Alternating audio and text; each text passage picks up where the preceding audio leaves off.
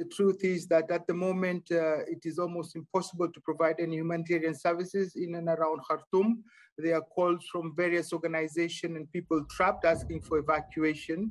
For the past 4 days, people have been out of water, food. Electricity has been rationed, in some places totally disconnected.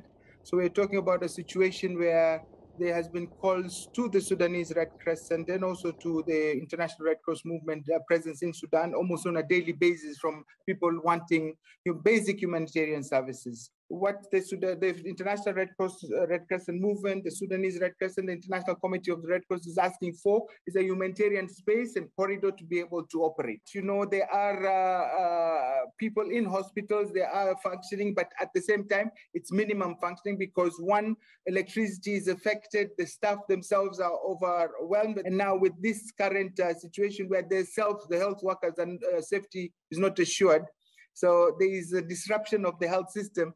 And if it continues, it will almost go into a collapse.